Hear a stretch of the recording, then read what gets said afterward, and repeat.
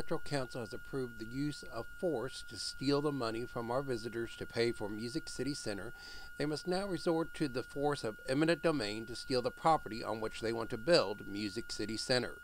Instead of protecting the rights of our guests to spend their money as they see fit, Metro Council wants to steal it to build Music City Center. Instead of protecting the rights of Davidson County property owners, Metro Council wants to steal their property and build Music City Center on it.